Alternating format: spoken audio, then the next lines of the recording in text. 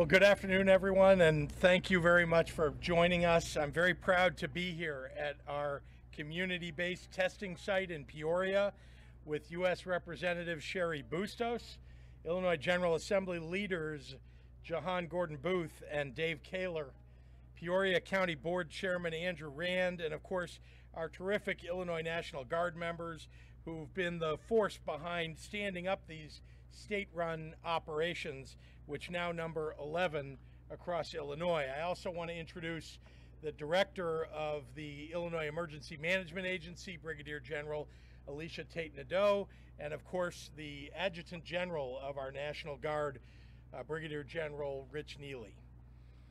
Because of the national shortage of testing supplies and capacity, every state over the last several months has had to limit the number of people eligible to get tested for COVID-19. But in Illinois, we went to work to overcome the problems that other states struggled with, and we made real progress. That's why just yesterday I announced that anyone can now go to one of these 11 state-run community-based testing sites and get a test at absolutely no cost. You don't need a doctor's referral, you don't need an appointment, you don't need insurance, you don't even need to have any symptoms. And here at the Civic Center, which also offers walk-up services, you don't even need a car. With businesses and parks and churches reopening, expanded accessible testing is so very important. I especially encourage anyone who's been out recently in large gatherings, like the protest marches over the last week, to take advantage of our testing capacity. Remember, we now know that even if you feel no symptoms at all and feel healthy, you can still be carrying the virus with you and spread it to others, to your family, to your friends, to your coworkers. If you think you may have been exposed to somebody with COVID-19, you should get tested. And again, it's free and available every day right here.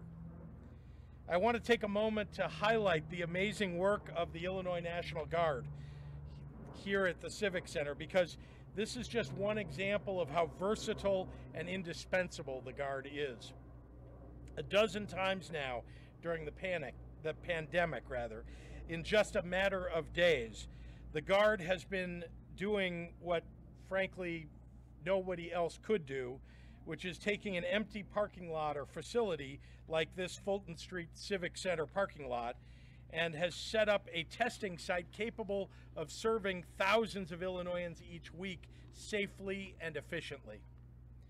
There are now hundreds of locations across Illinois where people can get tested, but these state-run drive-through sites alone have the capacity to support 32,000 tests per week. There are entire states that have smaller operations than that.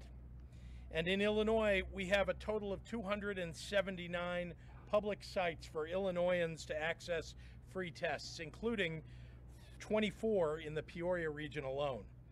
108 of those 279 sites are federally qualified health centers, meaning that they can also provide institutional quality, culturally competent health care to anyone, regardless of insurance status or ability to pay.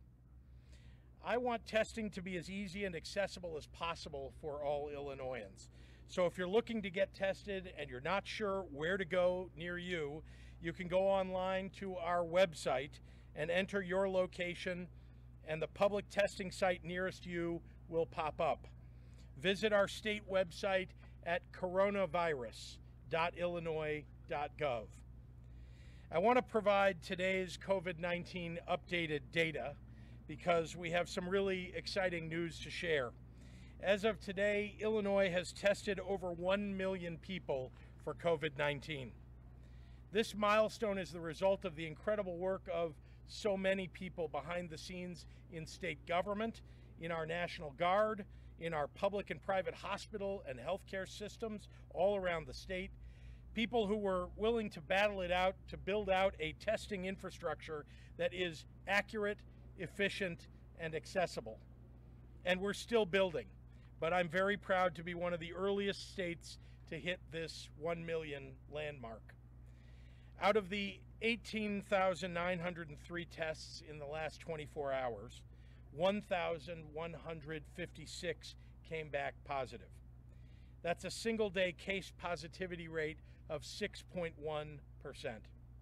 Since the beginning of this pandemic, we have had 125,915 known cases, and those cases have occurred across 101 of our 102 counties. The vast majority of those individuals have already recovered.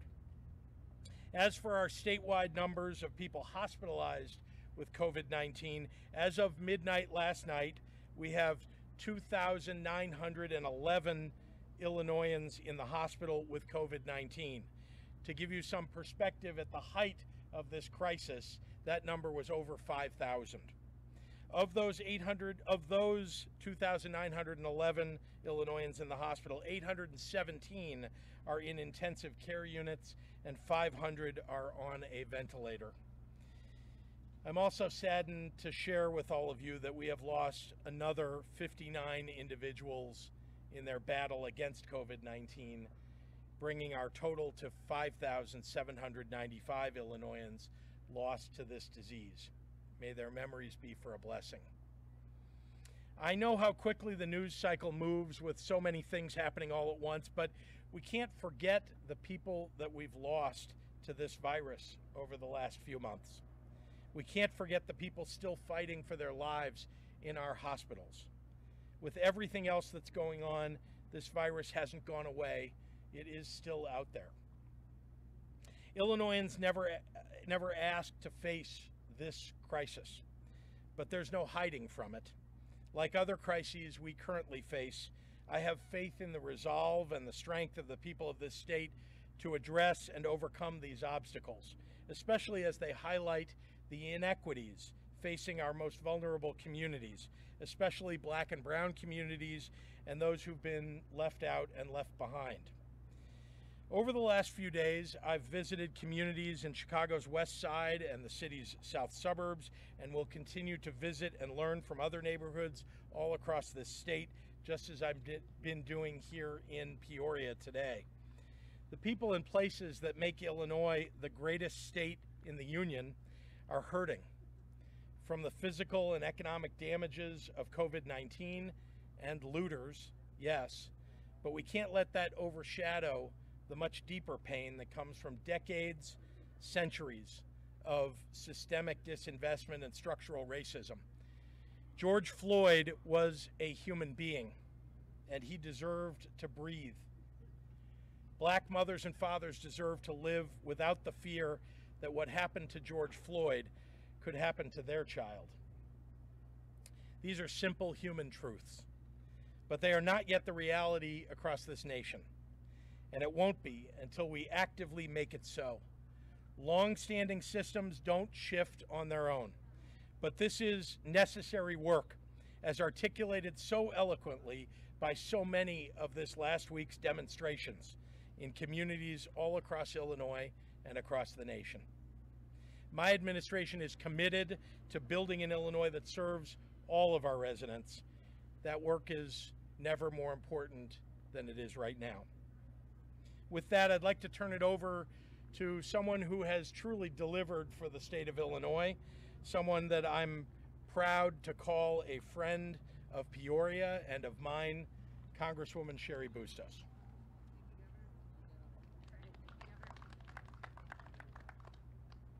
I think I'm far enough away from you that I can take this off now. What you see standing in front of you is what it takes to take on something like COVID-19. It doesn't happen with just the governor, just the National Guard, just the Illinois Emergency Management Agency, the state, the city, the county.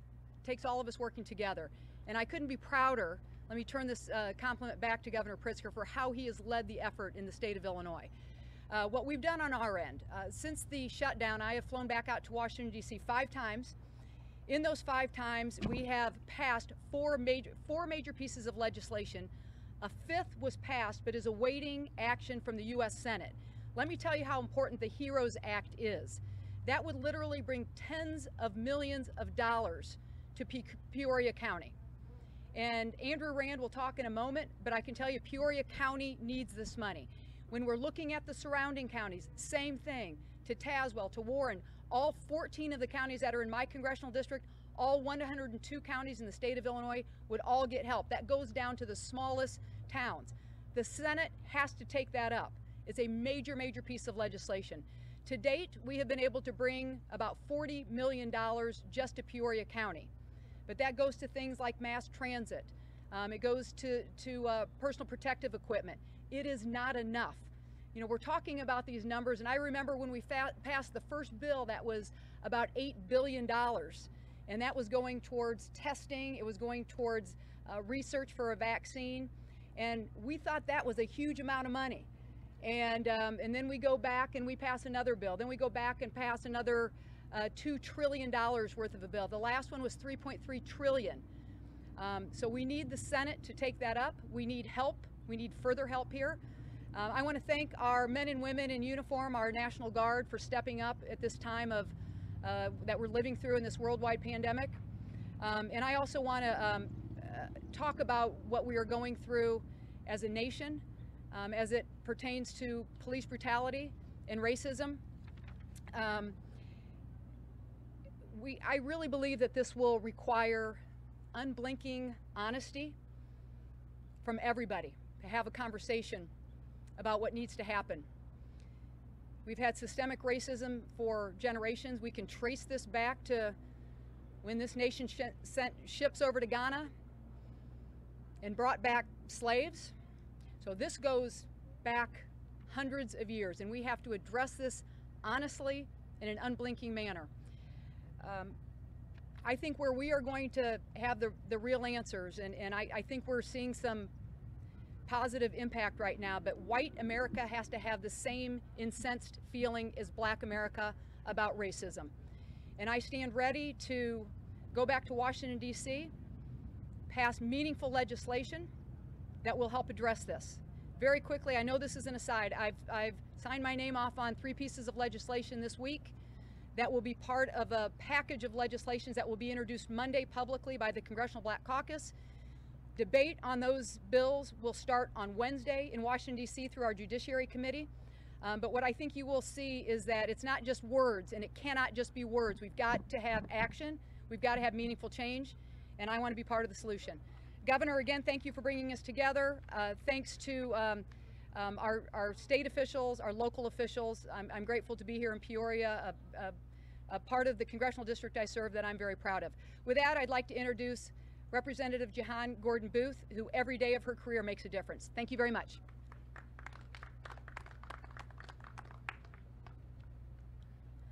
Good afternoon, everybody. This is the first time that I have had the privilege of speaking to the media in person, at least for the last 2 weeks. As you likely know, Senator Koehler and I have been under a mandated state quarantine after our time in Springfield and working to pass a sustainable state budget in partnership with Governor Pritzker. And so this is our first time having the ability to be in front of the media, so it's good to see you all again. To the men and women in uniform who are standing up this testing facility on the cold days, on the rainy days, on the hot days like this, thank you so much. The work that you're doing is allowing Peoria to get back to some level of what we're used to seeing as it relates to just being able to move about comfortably, engaging in retail, and even something as simple as visiting family. So thank you for the work that you're doing. It's not lost on any of us. To Governor Pritzker, thank you so very much for your stalwart leadership throughout this entire crisis.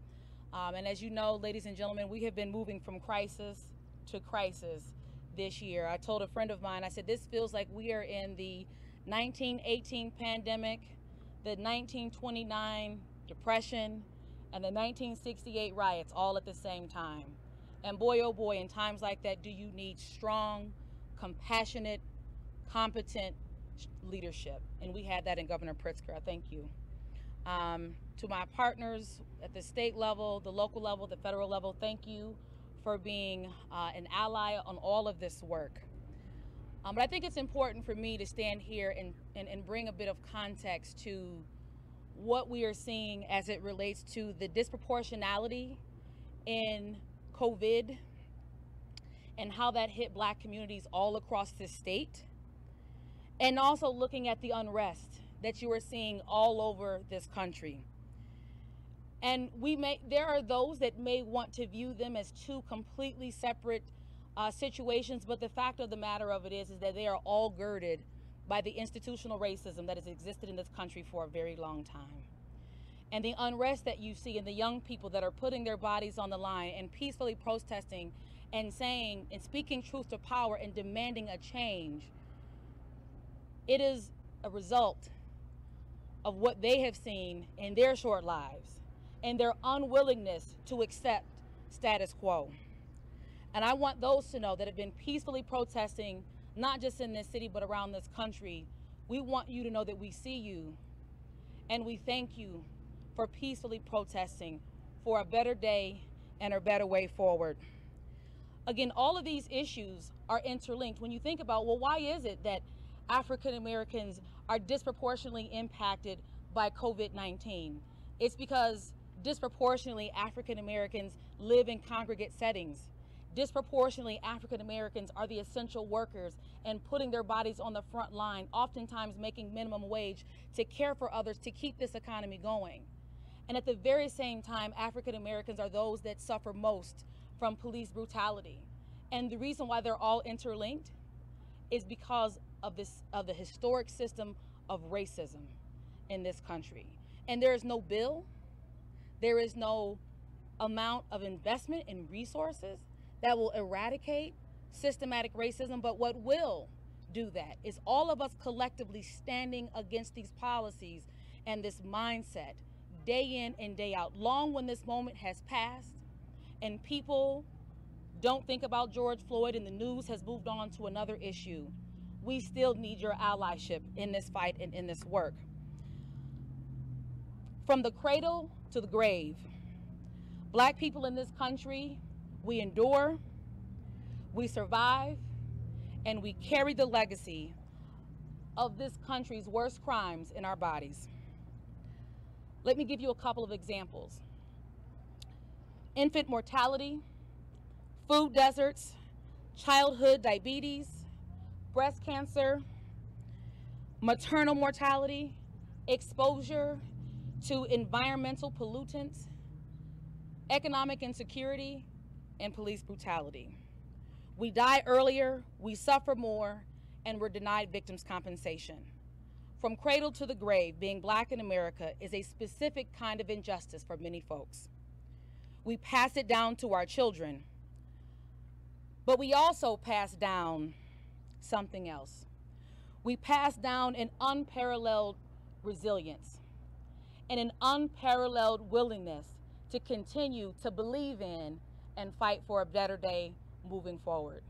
And just like when I think about my mother and her fight in the movement of the 60s and this moment that we're in today, we are not in this alone.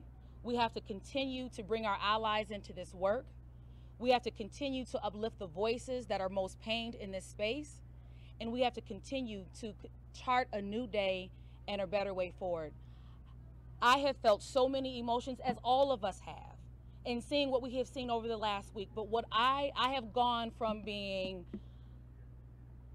unbelievably grieved to angry to I'm now moved into a place of motivation for a better day. This for me is not about going back to normal, because normal is in part what landed us here today. We're going to fight for a new day and a better way forward. And ladies and gentlemen, we will do that together. Thank you so much for being here today and for allowing me to speak with you. I'm sorry. I always do that. I could not be more proud to have as a partner in the Illinois State Senate, not just a Senate partner, but he's a friend, he's an ally, he's always there, and his history of working to eradicate injustices, not just in this community, but all over this country, goes back decades. So with no further ado, please welcome my friend, Senator Dave Koehler, to the podium.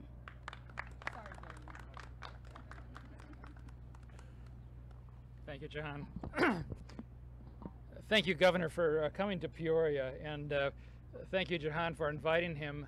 She made mention before when we had a walking tour of MacArthur Avenue that this is the first governor of the state of Illinois to walk on Peoria's south side. And Governor, thank you so much for all you do. And thank you for being persistent in keeping all Illinoisans healthy. We really appreciate that. What Illinois has done has stood out. If you watch the national news, you can see that Illinois is way ahead on the things that we're doing and implementing. One of these is right behind me. I just got tested here last Saturday. My wife and I came because it had been 7 days since I'd been in the legislature in Springfield. I've been tested now 4 times. I'm in that category of high risk, over 70 years old. So I need to make sure that when I see my grandkids and all that, that I'm not carrying this. So this is part of the solution, is getting tested and making sure that everyone in this whole central Illinois area knows that there are testing sites like this. This happens to be run by the National Guard, and thank you so much to our Illinois National Guard for the hard work you do. Thank you, General. But the Heartland Community Health Services, the Health Department, they all have testing sites as well.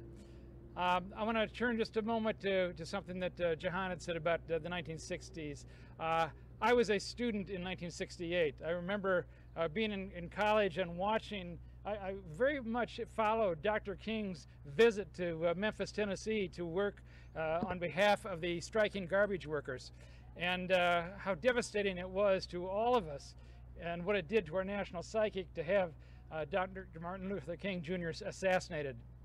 I was also a Bobby Kennedy supporter at that point. And so on June 6th, after that California primary, when he was assassinated, again, just feeling like your guts were being ripped out of the inside. This feels very much similar to 1968. We're at a crossroads, and we have to now stop talking about things and start doing things. That's the one piece of hope that I have, is that I hear people say the time for talking is over. Now it's the time to do something. Let's rebuild our communities. Let's begin to put racial justice and equity on the forefront and make sure that as America, we finally realize that American dream. I went on to work 6 years for Cesar Chavez, the United Farm Workers Union in California and across the country. So I know what protest is about. I know what discrimination and hardship is about from that perspective. We're going through that same thing, but there is sunlight at the end of the tunnel. I see that in our young people because they have been mobilized. It's really the young people, the protest movement, that gives us a lot of hope. And there's a real difference, you know, between the protesters and the folks that are concerned about where this country is going and the small set of folks that are talking about the destruction and the looting. Those are not protesters. Those are looters and destroyers. I'm talking about the protesters. That's our hope. That's our future. And thank God for that. And again, we have a good team here. Governor, Congresswoman, my partner and my friend in the legislature. You know, I appreciate the leadership that we have right here, and I'm going to turn it over to another leader at the local level, County Board Chairman Andrew Rand, who is a friend and who is a visionary and who is making a big difference in Peoria County. Andrew? Just on one light note, for those of you who disbelieve whether or not Senator Koehler is 70, I can tell you he is. I saw a bunch of you go, no way, he can't possibly look that good, but he's also a vegan. So if you want to maybe get a hint on how he looks like that and not this, perhaps that's it. Obviously, I'm honored to be here with all of these people today, and you know, I could say a little bit about all of them, but you know, starting with Governor Pritzker, I can't count how many times this newly elected governor to our state has been to this community to put not only his feet on the ground, but his ears into work. And today, touring in parts of our community that are substantially disinvested from MacArthur, runs right through my neighborhood, becomes University on the other side of Moss Avenue, and I drive it almost every day to some function I have to attend. And Governor, with the kind of challenges you have when you were elected, with our fiscal house being a mess and you addressing that, and then to this epidemic, and then you being the best governor in the country at managing the people's expectations of that, the best. I know somebody in Washington is trying to compete with how good you are. Now that we have turned to another page in our history that we keep revisiting, I know you're the right governor in the right place at the right time to advance the kinds of things that we're all asking for, in particular Jehan's comments today. So thank you for being a real governor for the people of Illinois. Representative Bustos and I have known each other a few more years, and I was describing to her on behalf of the county of Peoria what's a $33 million hole in our operating plan, and on behalf of Mayor Artis over at the city, a $54 million hole in his operating plan. And what that means to us is a bunch of public safety layoffs, permanent, a bunch of police and fire layoffs, permanent, a bunch of roads and bridges and community redevelopment programs. It's a bunch of that. And because of the national epidemic known as, the worldwide pandemic we call COVID-19, the disruption in our revenue sources is irreversible. The money that leaked out of the pipe from sales tax and use tax and income tax that normally flows into the government to support the services, federal, state, and local, has been permanently disrupted. We can't get that money back. So to the extent that the HEROES Act may be the plan that helps our state and certainly our local governments here in the city of Peoria, and I can say certainly for the county of Peoria, we need that Representative Bustos, because we're getting ready to lay off an awful lot of people permanently. I just want to make a remark as chairman of the board of directors of Heartland Community Health Clinic, another little hat I wear in town. Because of Jehan and the governor, we were able to start community testing several weeks before this state guard facility opened. We have tested thousands and thousands and thousands of people of color and people of disadvantaged backgrounds and neighborhoods at our sites. And when the National Guard was coming to town, people wonder, well, isn't that a lot of duplication? Well, you don't get to the number 1 million without the resources available from all levels of government and from all the parties playing. So it's remarkable that we have the Guard here today and every day in our lives, the services of our Guard members being ready to protect us locally or defend our freedoms internationally, along with all service members of the United States. Thank you, gentlemen and ladies, for being here and being part of our community COVID testing center. Finally, I'll just wrap it up before I introduce the governor, take a couple questions and say, as a white man, I'm ashamed. As a white man, I'm ashamed. As a white man, I'm ashamed that I have to read that people in a city like Minneapolis would have to suffer and experience the torturous savagery of George Floyd's death. And I'm choosing the word savagery because it's a word that I think of in the context of the white Europeans dominating the first American people centuries ago, the savagery that was employed to take from and never give back and to purely dominate. And it's such an embarrassment to me as a white man that we still have to live in times where it's but one more case. And I'm not daring to pick on the police, but I will call them out any day, any time, that the use of excessive force is so absurdly self-evident that there is no other way to restrain a person for passing a bad $20 bill. That is ridiculous that the outcome could ever end that way. No system in the white power structure can possibly expect that to be a legitimate outcome. I grew up, and in my lifetime, 64, 68, and 72 Civil Rights Acts were passed. I lived in Miami, Florida when they rioted in 72 at the Convention Center on Miami Beach, and I was a student at the University of Miami when they rioted in Liberty City in 1981.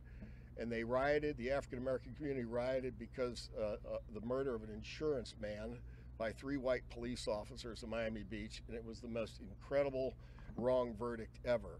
And the multi-generational poverty and disenfranchisement that brown or black youth face in our communities, I'm embarrassed and I'm ashamed for it. So I'm prepared to move whatever direction we can move, and must start powerfully at the federal and state levels to dismantle some of the free passes people get in our community for conducting their jobs. And I think you guys know what I mean. So having put my 2 cents down on that, Governor Pritzker, I forget what number you are, but you're the best ever. Welcome back for some questions. Thank you very much. 43. 43. Happy to take any questions. And yeah. It's on me. Sure. All right. Governor, it's good to see you again. Good to see you. Annual WMED. Sir. First question is this, Governor. Obviously, as everyone has spoken, you're aware of protests happening around our nation, and you acted quickly to enlist the National Guard to help cities protect buildings and businesses from looting and damage. But many of the protesters would like to see a similar expediency when it comes to government in placing legislation and reforms in terms of police reform. So my question is this: why not call for immediate changes in your role as governor to address the root of the protest in terms of police reform as opposed to the consequences? Well, we need to do both. The fact is that there are a lot of reforms that need to be put in place. As you've seen, I've acted on some of those reforms even before this moment. Criminal justice reform as one example that I have acted upon.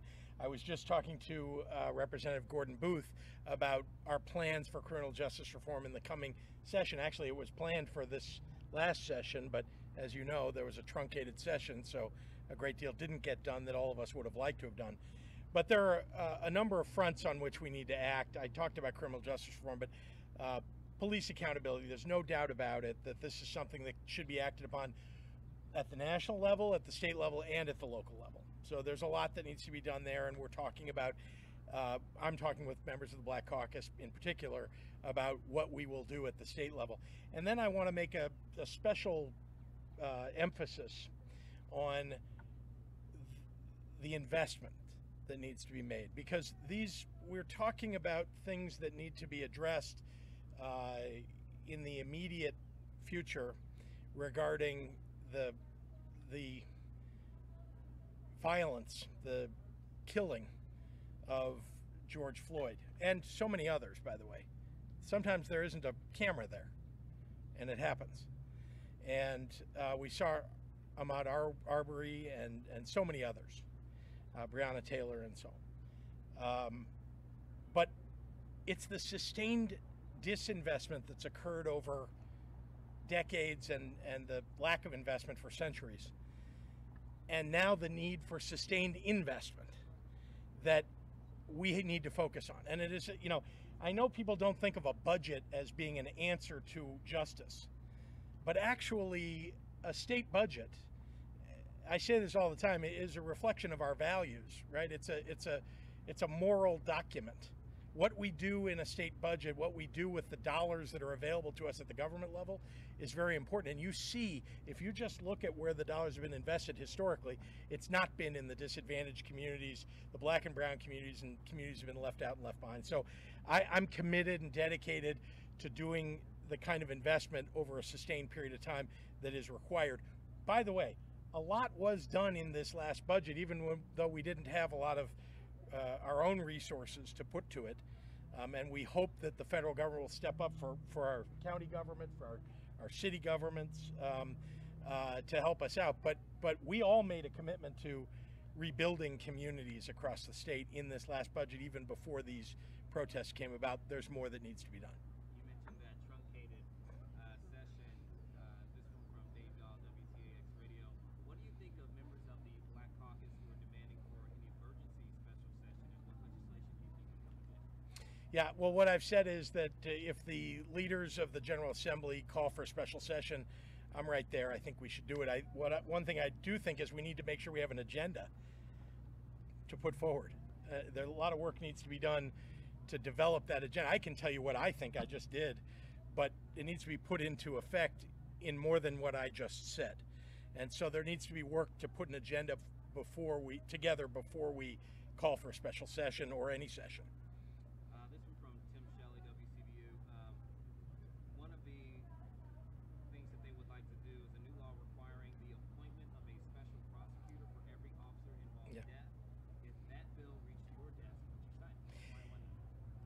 This prospect was just brought to me, over the last few days as one of the things that we ought to be thinking about. And honestly, I had not thought about a special prosecutor. I had not seen the bill before. That's the honest truth.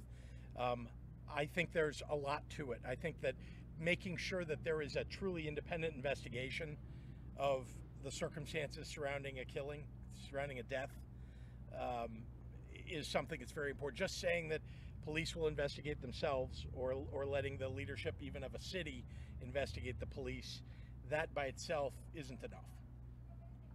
Right. You've deployed the National Guard to several communities around the state, potentially assist law enforcement with civil unrest, including here in Peoria County.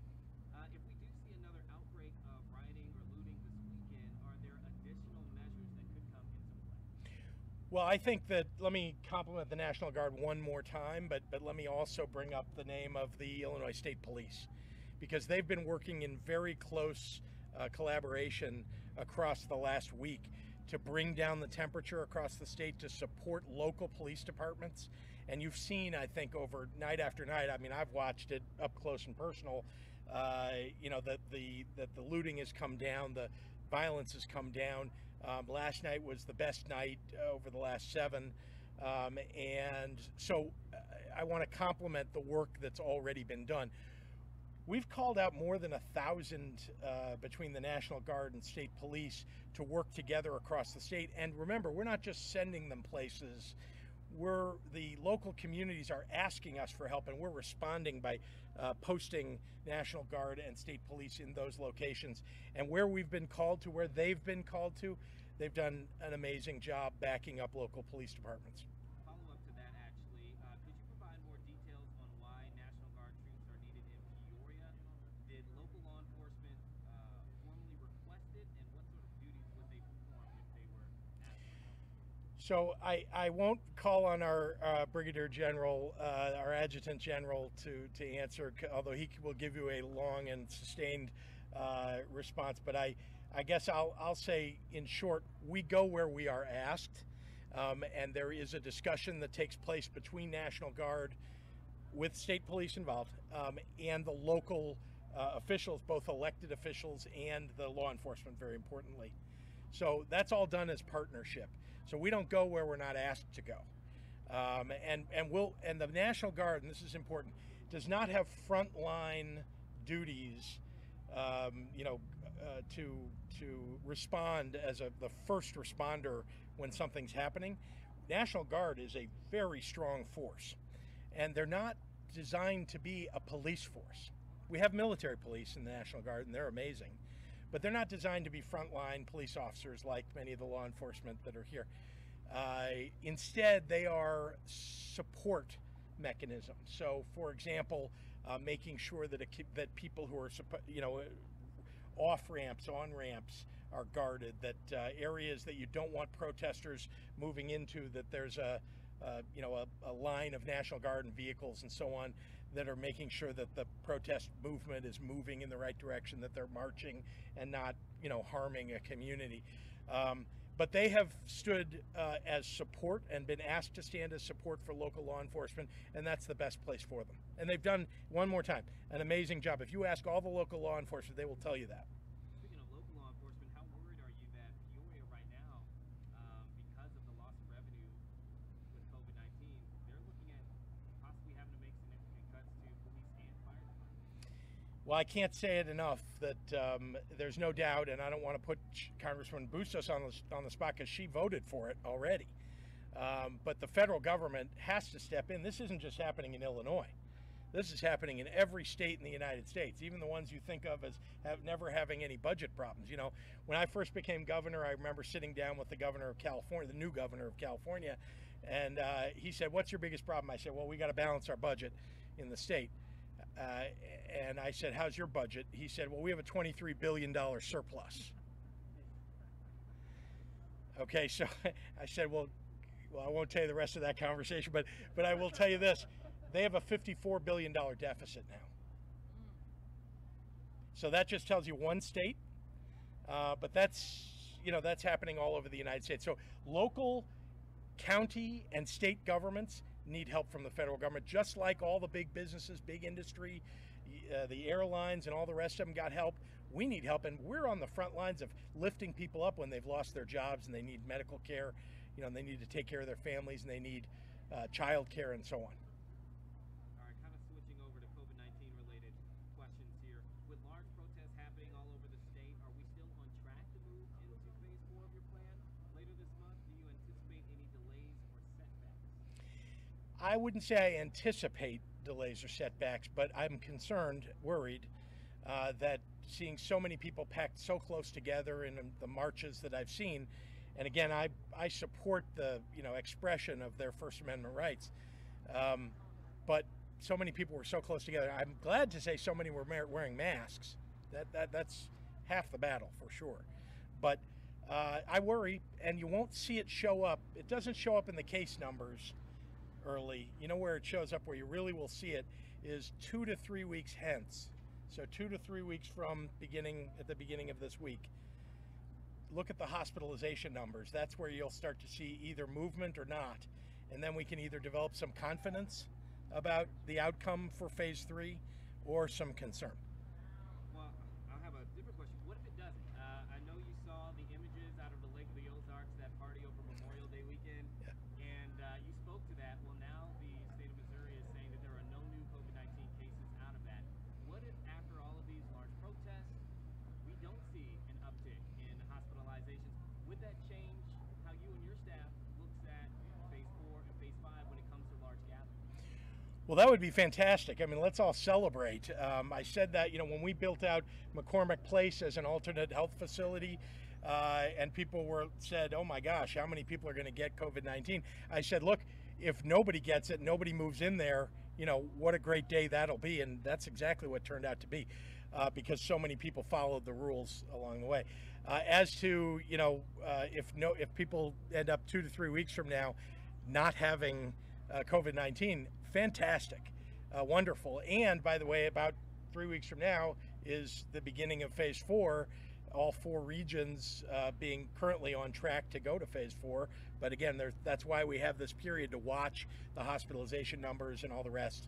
Well, would you consider changing anything to your large gathering rules in the next few phases if that doesn't happen? Look, you don't want a politician making decisions about like that. What you want is your elected official, your leader, listening to the scientists, to the epidemiologists, which is what I do, and then asking questions, poking and prodding, and making sure they've got it right, and then a decision gets made. And I'll take responsibility for the decision, but I'll also say I'm not doing it by myself. I'm doing it in collaboration with experts.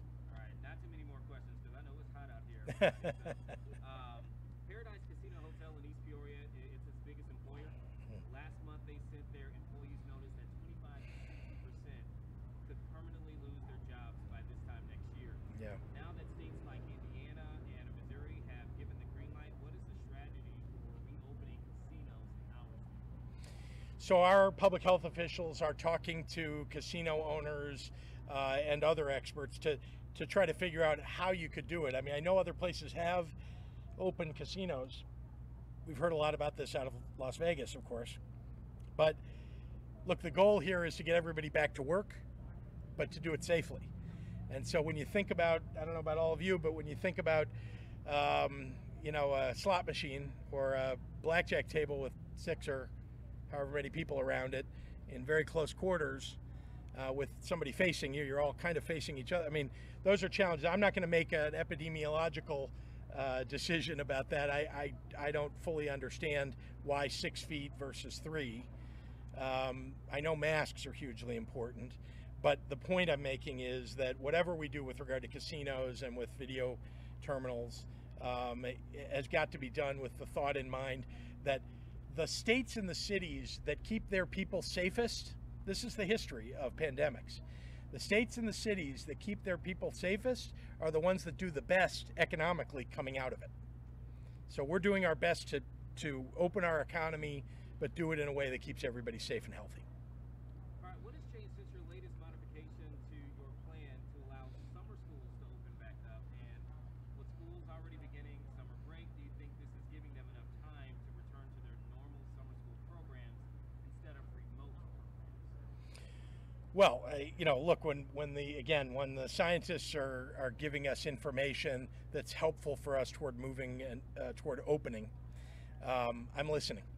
And so the signals they gave us were that we could move this direction. And of course, it helps us move toward opening schools in the fall, which I'm determined to do, I want to do, and you know, I expect that we will be able to do. But I just want to be clear that again, these are not arbitrary political decisions that are getting made. They're decisions that are getting made based upon the development of the research and the science about keeping people safe. All right, 3 more questions here. First, this one from Dave Dahl. Governor, what is the deal? What's going on in Scott County? Well, Dave's reading the Chicago Tribune, I guess, and all I can say is I know there are a number of people who aren't wearing masks in Scott County because they say they haven't had any cases, and there hasn't been a recorded case in Scott County. It's the only one out of 102 counties, the only county that doesn't have a case, and that's fantastic. I would say to everybody, this pandemic, this virus has no boundaries, and so I'd be extremely careful because people in Scott County don't just stay in Scott County. They travel, they engage with people, and they may become sick as a result of that. But I just want people to be safe, and I hope people do enjoy themselves, but wear a mask, wash your hands, be careful. All right, Andy Weber from WEEK.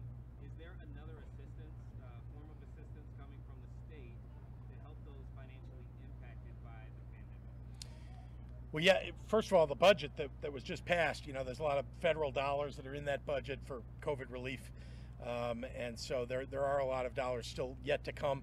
We announced today grants to small businesses, but I want to reiterate, you know, that so far we've sent about $30 million to small businesses across the state to support them in their reopening and their surviving and making sure that their employees get paid and so on. We're trying to help people through this period. There's more money to come that came from this budget. The one program that we announced today, we put about $1.4 million out of about $20 million just in that one loan program, but there's much more to come. All right, last question for you. Greg Bishop from Center Square. What would you do differently to prepare for the economic consequences of the pandemic and your response to it? That's such a hard question to answer, and the reason is, if you don't know all the facts about the virus, you know, how it affects people, how it transmits, how fast it would move, you don't know. And that's what was happening. You know, every day of this crisis, we've been reacting to new information, things that we've learned, what the CDC tells us as they learn things, as we watched other countries, Italy, China, Spain, France, and so on. So it's hard to second guess. You know, when you're in a dynamic environment. I think all of you remember that it was a very quick progression of decisions that needed to be made. You know, limiting gatherings. You remember, you know, I remember having a meeting in my office about closing down St. Patrick's Day. I mean, that's not something you do lightly anywhere in this state. You know, that's a lot of business for small businesses. That's a lot of people enjoying themselves. Nobody wanted to do that, but it became clear that that was something we needed to do. What about just even before that, closing down visitors at nursing homes? I mean, these are very difficult decisions. I don't know how to second guess what we did. It may be easy to be a Monday morning quarterback and look back and say, well, gee, if I had known this, I would have done that. So the answer is, you know, we're making the best decisions we can with the science and the data. And you know, I'm sure that people will 6 months or a year or 2 years from now look back and say we should have done X, Y, or Z. But if they weren't in the room with the information at that moment, then I don't think they have a leg to stand on. All right, something a reporter should never, I should never say a lot the reporter lies. Sorry, but I know I did. But I promise you this one from longtime anchor Gary Moore in Peoria. He just wants to know, how was lunch at Rumburgers? Yeah, go ahead, everybody. It was. I'll answer that, Eugene. We got to eat. We got to grab a little food to go, and I hate to admit I really enjoyed it. Best wings in the country. It was really terrific. Yeah, thank you. That was a great last question.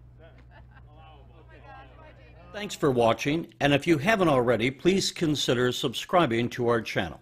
And while you're at it, please leave us a comment. Thank you for watching.